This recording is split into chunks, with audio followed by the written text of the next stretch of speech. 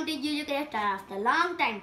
Here's my friend Manas. Hi, today I'm going to show an activity on fractions. It is a part of whole.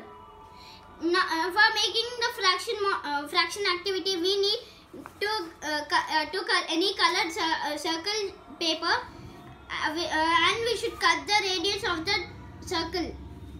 We need some OSP sheets with divisions. To make a fraction wheel, we have to insert the circle like this inside, and a fraction wheel is ready. Oh, see here. To find out the fraction of this, so I'm taking a OSP sheet which is divided into 2 and putting it here.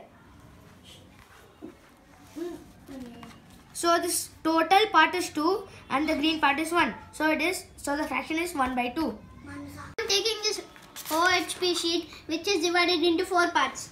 Now I'm putting on this. So there are 4 parts.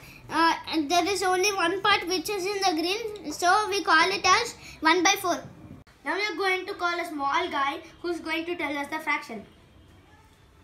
So Suhas, what is this fraction? Total 6 parts, 2 green parts shaded, so 2 by 6. Wow, excellent Suhas. Bye.